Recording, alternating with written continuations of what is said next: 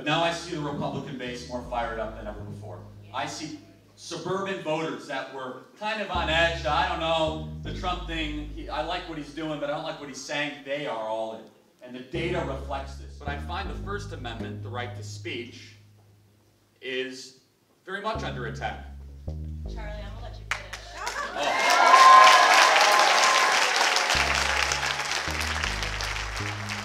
Back when we first reached out to him, he wasn't as big as he is now, but we thought he had some great ideas. He had a great way of delivering them, and the RCU's ideas aligned greatly with Turning Point and Charlie's ideas, so it seemed like a good fit. For any of you guys who follow me, I hate the Me Too movement. I'm very vocal and against it. China, who are born in poverty, are probably going to end up in poverty. America is different because of our embrace of economic freedom, private property rights, individual initiative. That Candace is a living embodiment that a couple generations ago, her grandfather in the South was working on a sharecropping farm. He would mention the KKK and how they would shoot into his home. And what's really funny is my grandfather was never a victim. So he literally, when he tells those stories, says things like, and my daddy used to shoot back at them boys. He was always a winner, championing the things that he went through. And my dad used to always say growing up, if you believe that you can't, you certainly won't. If you believe that you can, you most definitely will. And that's really what I go around telling people, and somehow that's considered controversial. The left right now, they're so focused on identity politics. Candace is not allowed to think what she thinks, right, Candace? They say, Candace, how dare you as a black woman say good things about Donald Trump or about America? You are, because of how you look, rather than who you actually are, that determines where you're supposed to align yourself. But they touch on why that is an issue and why you need to define yourself, do your own research, and think on your own. I actually think that although I don't agree with a lot of your views, that your views are essential to be heard, and I think that it's important for all political parties to sit down and have an intellectual conversation.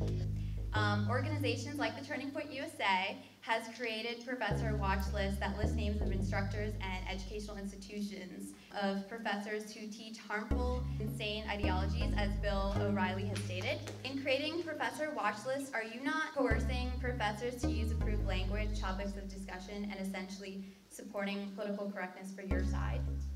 Well, if they're so worried about what they want, what they're saying be made public, maybe they should be worried about what they're saying.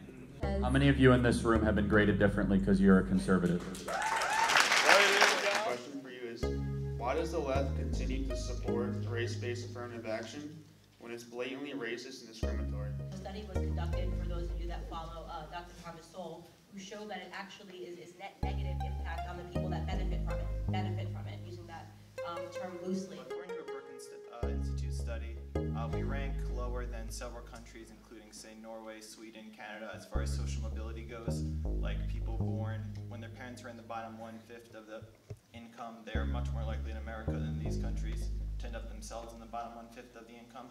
So just wondering, since these countries are more socialized in general, how do you account for that discrepancy?